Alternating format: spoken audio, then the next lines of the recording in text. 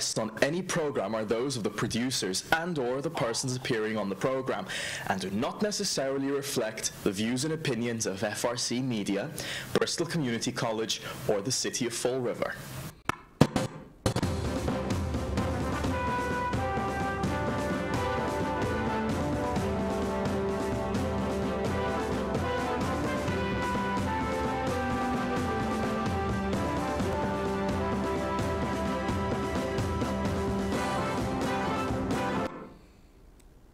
Hello, welcome to Spindle City Straight Talk. I'm Chip, and CJ's still adjusting his mic. This is going to be the new opening.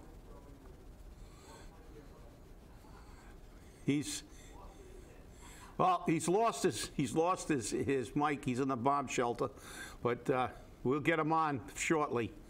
I know he's got a lot to say. Well, we had a guest scheduled. I'll start off. We did have a guest scheduled. Attorney David Dennis, candidate for mayor. He did call last night and apologize. He said he had court today. He normally doesn't have cases on Friday. He said, but this one was got moved, and if he can get here, he will show up, but he's going to reschedule. So that was our guest. So I guess we're going to have to. I don't know if we can find anything to talk about in the city of Fall River. You're a little muffled, CJ. I think you got your mic, but you're a little muffled.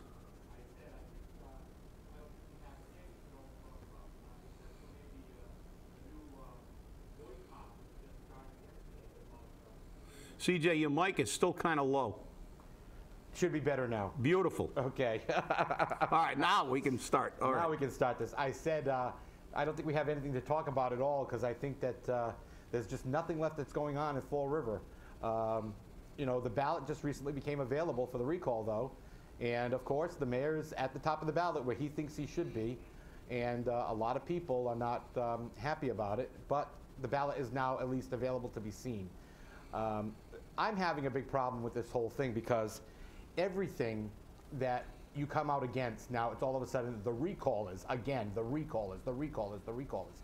You know what, just because somebody signed a recall petition doesn't mean that they're the recallers, all right? And, you know, Faust Fiordi has said this over and over and over again. And yesterday, from a very, very reliable source, I personally have been called out at WSAR. I'm not allowed on the air. I'm not allowed to, in any way, shape, or form, have my name mentioned on the air. And I thought that was kind of funny because, you know, when I do call, they give me moments and then they cut me off. But now I guess I'm, you know, totally persona non grata, which I don't care. But the information that came out from this reliable source was unbelievable on what they're trying to do, how they're trying to do it, why they're trying to do it, why they're directing what can be said by the hosts, what cannot be said by the hosts, and how you have to focus on specific candidate. And I have a problem with that. You know, the radio waves are owned by the public. They're not owned by WSAR. They're owned by the public. That's why the federal government gets involved and issues a license. And you're given wide latitude on what you can put on the air, okay? But part of that license says you must serve the public interest. And currently, people don't feel like the public interest is being served. They feel like the propaganda machine has keyed up and running. But I also found it very interesting that this happened when we spoke on our show specifically about the fact that the Amazon deal requires a private developer who has not been named, and that developer is going to be obtaining this land, I'm quite sure, at far less than the $5.3 million valuation that was assessed by the city. So the question then becomes, when that developer is identified and we find out exactly how much that developer paid for this land, we'll see how much of a deal is given, and we'll know where every politician sits with this deal and what's going on.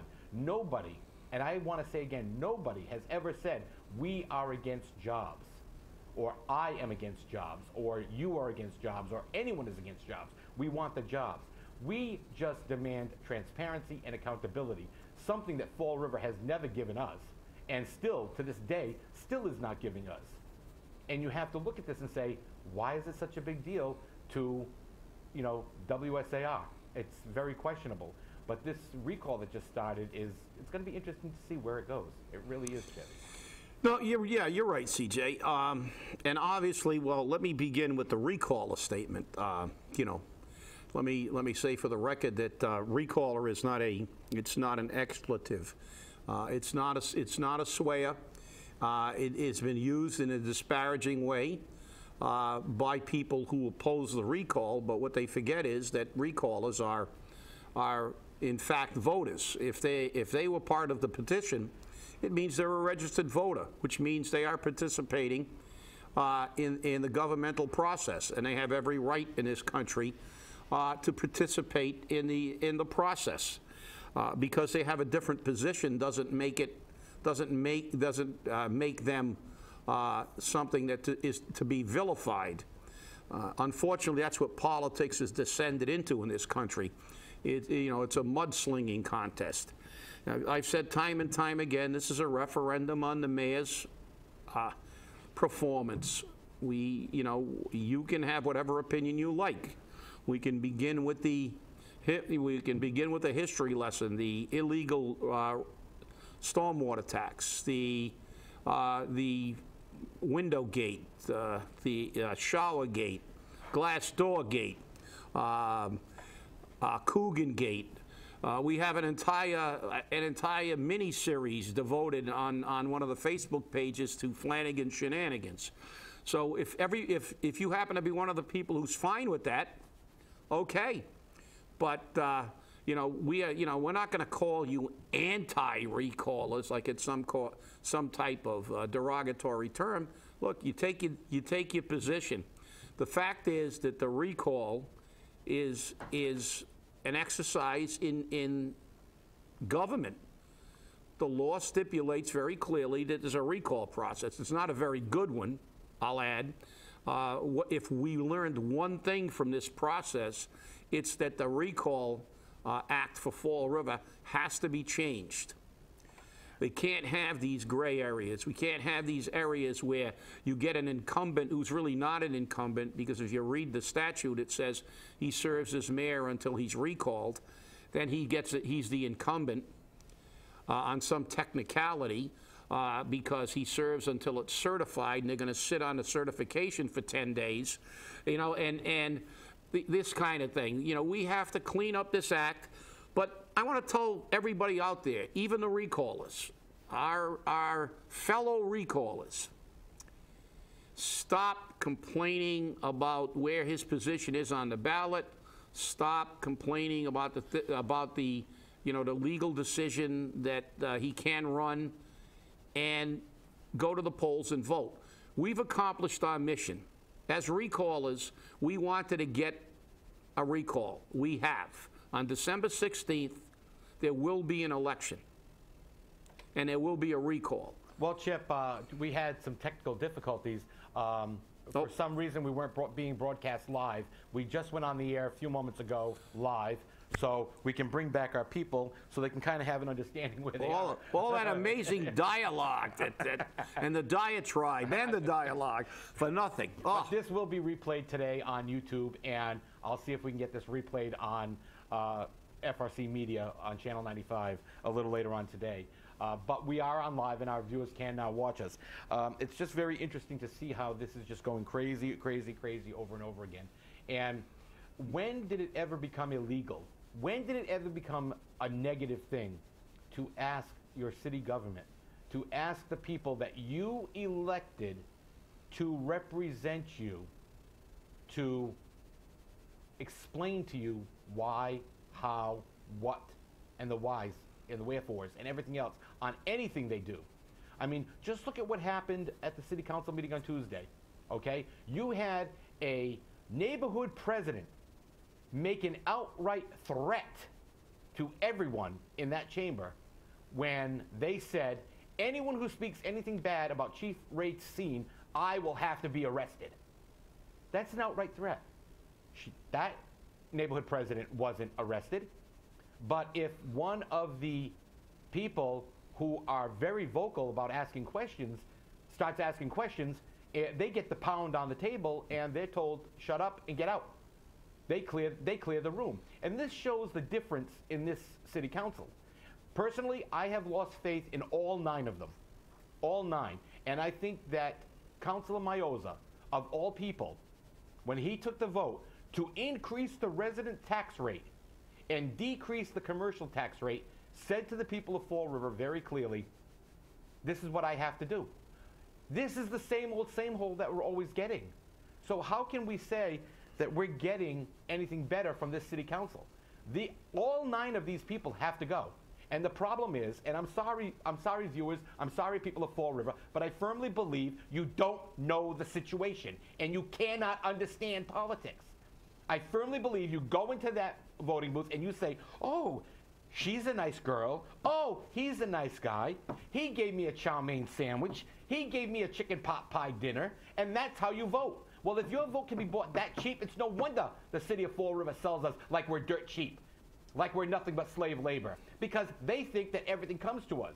And Chip, you say all the time, when are you going to learn that if the community has no money, you can support the businesses all you want? The business is not going to get any support because the community has no money. So when you raise the taxes, you take more money away from business when you put it on the residents. So you give them back that in a tax break, but you're not getting anything in the form of business. Well, you're right, CJ, and we'll get back to, you know, I guess it'll be replayed what I said about the recall. Listen, we wanted a recall, we got a recall. December 16th, we will have that election, and as I said earlier, but it wasn't on. Apparently, it wasn't live. So let's just. We can be not happy with the fact that the mayor's #1 on the bottom half of the ballot, that he's even allowed to run in the first place. But the fact is, what we wanted to do is get a recall, and we did. And now it's up. The burden is no longer on us. Only a partial burden. We did the heavy lifting to get a recall. Now it's up to the people of Fall River to stand up and prove that our effort was not in vain, that they have been paying attention, and all this outrage and all these opinions we've been hearing are not just words, because words without deeds are worthless weeds, as one man once said. And the fact is that on December 16th, there's another referendum. There's 2 referendums. There's a referendum on the mayor, and there's a referendum on the people of Fall River. Both of which I'm tired of hearing about. Because if they don't come out and vote Willie out, they get what they deserve. I feel that the people who worked very hard on the recall, and some of them are frustrated, and I'm frustrated too. We have to change that law. But we need to put people in office, not only in the mayor's office, as you just talked about the city council, who will at least represent the people. We ask questions, we talk. I mean, look, I didn't say we shouldn't have Amazon. I've said that we need any kind of job we can get in the city. It's obvious. We're second in the state in unemployment. So, but that doesn't mean that I can't say, gee, why didn't we get a better deal? Why wasn't there some guarantees in that TIF? I mean, that's not being negative. That's just being pragmatic and say, if we're going to give them all these breaks, why don't we get a little bit more? We gave away the store and we got nothing back. And that segues me into the city council actions lately. You know, you know, CJ's diatribe, you can see he's a little upset about the councilors, as am I. Look, I don't have a problem with them voting for Amazon. What I do have a problem with is every single one of them participating in a 2-minute and 11-second meeting where nobody says anything, and then they run out like their pants are on fire and say, well, we have to vote for jobs. We have to vote for jobs. Well, you can vote for jobs, but you can ask questions. You can say that you're voting for jobs under duress, that you think that TIF could have been done better. There could have been more guarantees for the people that you represent, the citizens and workers of Fall River. And it's not the first time. That's the excuse you always use. I can't vote against it because it's jobs. I can't vote against it because it's the 11th hour and the water department will blow up. That's bull, you know what, because it's just an excuse. Have some courage. You don't have to oppose everything, although we did at one time before some of these people were around. We had a councilor who voted no virtually 99% of the time, and he stayed in the council for well over 20 years. And you remember in CJ, John Medeiros. Yep.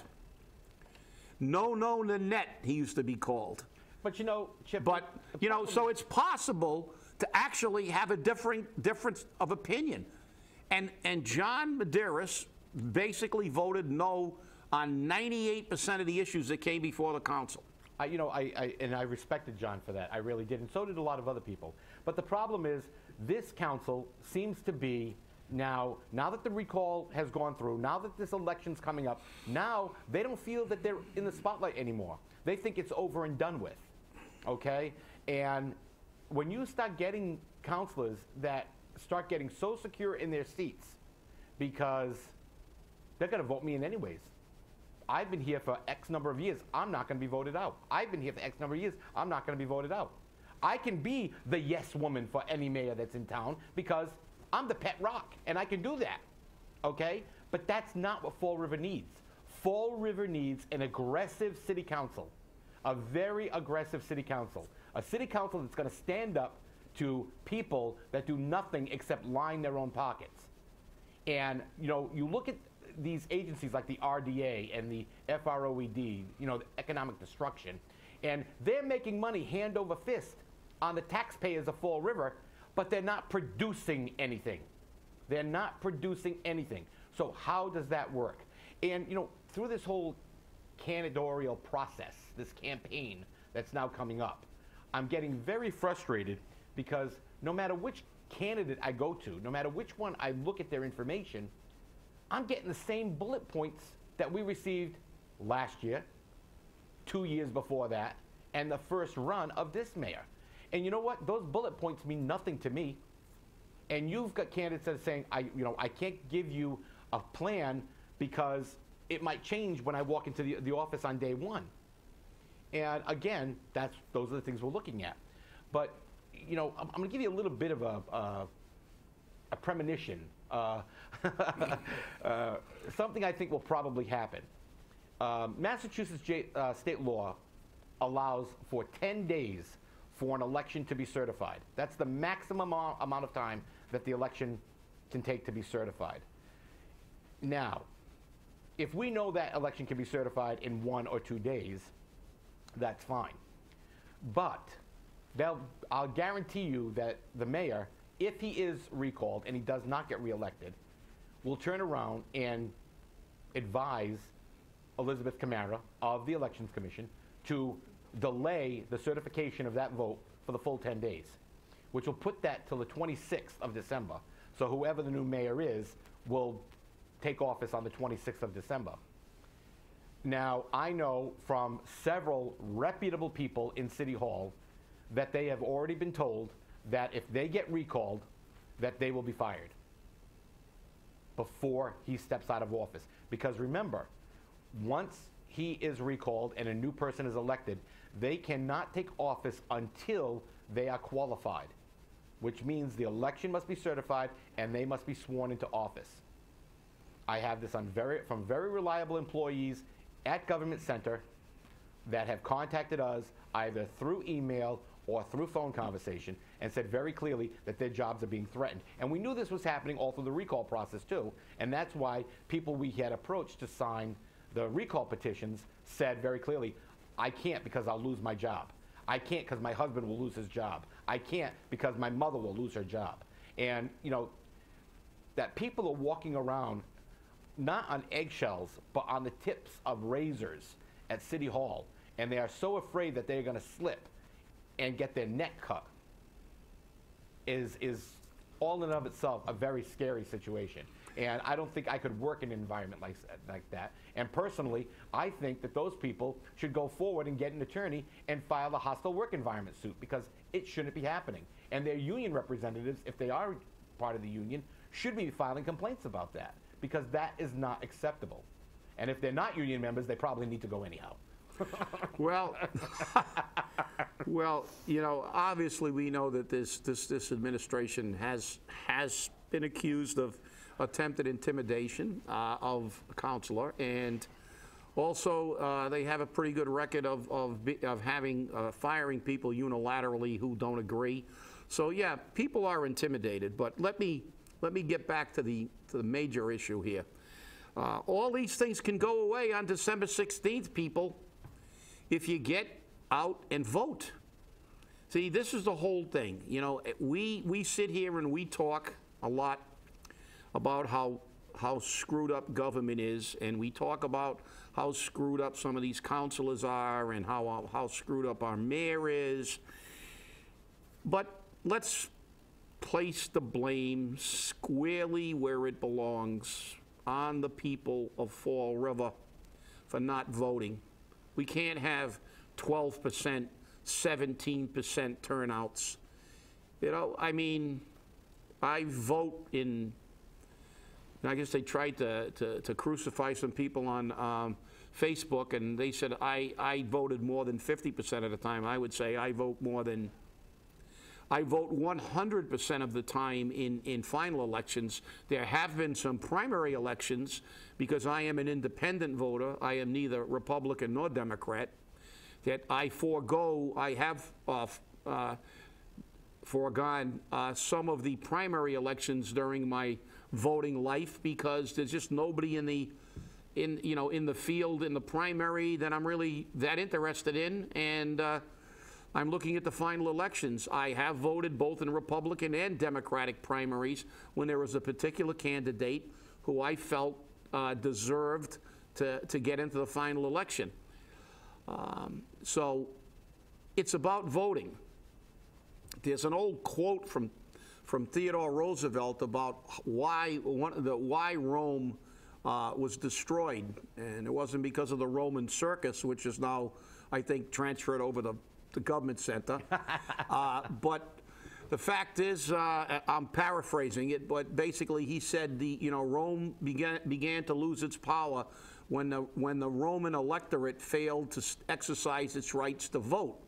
They became too lazy, too apathetic, and they used every excuse in the world not to participate in government. And when that happens, the lunatics run the asylum. Well, the lunatics are obviously running the asylum now. And, you know, the big problem I have with that is I have heard every excuse from every person in Fall River who didn't go out to vote. Oh, I had to work. Oh, I wasn't in town. Oh, you know, I was sick. My mother's sick. I got to take care of her. My father's sick. I'm sick. This one's sick. That one's sick. You know what? Call down to the Board of Elections, 508-324-2630, and ask them to mail you an absentee ballot application. Mail that application back immediately, and they will mail you a ballot. Once you get the ballot, check it off, put it in the envelope, and mail it back. Because unlike other states, Massachusetts does not allow for late ballot counts. So if it is not in City Hall by 8 p.m. on Election Day, it's not counted. So get off your backside, pick up your phone, and make the phone call and get your absentee ballot. Or otherwise, pick your butt up off the couch and go out to the poll and vote. Okay? Don't worry about missing 5 minutes of, some program on TV, or you might miss the 5 o'clock newscast, so you'll have to watch it at 6, and you don't want to do that because at 6 you're watching another channel. You know what? Get up and vote. Because if there's a 17% turnout, and we've already looked at the numbers, and we really have looked at them very, very closely, and the people of Fall River don't seem to want to believe it. We have, right now, 3 major candidates that are polling at the top. Sam Sutter, Mike Mioza, and Sean Kadim. When we look at Sam Sutter and Sean Kadim, we look at approximately 26% going to Sutter, 24% going to Kadim. About 27% are saying they're for the mayor. And the balance of the people are undecided or other, which means they didn't even come in at a high enough percentage rate to give them a part of the pie. And we've looked at this and we've compared it to another poll, and I know the candidates are doing their own polls and they'll find that probably the numbers are pretty much collective. I think now it's time for the candidates, and I'm calling on every candidate, and I'm telling you now, every candidate, to get together and have a discussion in your opposition to William Flanagan and say, who has the opportunity to take this election? Because if you truly have the opportunity to take this election, if you are truly going to come up with the best deal for Fall River, if you're going to come up with the best plan, then you should be supported. And to rule out any questions of miscarriage, of any questions that, you know, the plurality re-elected a nitwit, then you should really turn around and say, what can we do? Because if you're just running for your ego, put your ego behind you, okay? Right now, this election is about the future of Fall River, not the lies that keep coming out. It's about the future of Fall River. So seriously, candidates, get together, go have a drink somewhere, you know, go to the TA, go to, you know, the Soriana, go wherever you want. Go to the Academica Club, go to, you know, Bella's, go somewhere, you know, stop at the neighborhood bar, have a drink, and talk about it. And if you're really serious about this, then you should move forward. But you need to make sure you have the ability to win this election. I don't know, Chip. I guess I'm over. I'm just. Yeah, you're dreaming. That's not happening. Well, you know. I mean, in a perfect world, it would happen. In a perfect world, he wouldn't be on the top of the ballot. In a perfect world, he wouldn't be able to run. And with that, I'm going to say thank you to everybody who participated in the recall. The ward captains who worked so hard, everybody that was involved in the day-to-day operations of the recall, every single person who signed that recall petition. We will review those recall petitions and see how many of you actually voted on December 16th, and we will report that on this show just to see if we followed through. Congratulations on your victory. We do have a recall. Job isn't done. If every single one of those 5,500 plus people who signed that petition vote, we've done our job. If he wins and he's a minority mayor, well, the system is flawed. We can't be faulted for this mess. Again, politicians made this law and they screwed it up again. But the fact is, we accomplished what we had to do. Call every single recaller, 5,500 of you, call 5 people you know and make sure they go in to #1, recall Flanagan. And that's the other thing I've got to call the candidates out on. I have seen flyers from virtually all the top candidates. I have not seen one of them that highlights the fact that first we have to recall the mayor before there is an election. They all tell you why they want to be mayor, and they've forgotten the fact that he has to be recalled first. So let's #1 recall him, and let's make sure he gets out. Select the candidate you feel will lead the city forward. And if he wins 27-26, I want to see him get up with his famous and say, I got 26% of the vote. You know, because he's always crowed about him being the mandated mayor because he got 70% of the vote. Well, now it showed how bad you are. You'll take 26% just so you can stay in that corner office. And it doesn't matter. If you stay in there, you're still a dud. Thanks for watching Spindle City Straight Talk, and we'll see you next week. There'll only be one show next week. It's Thanksgiving week, so see you then.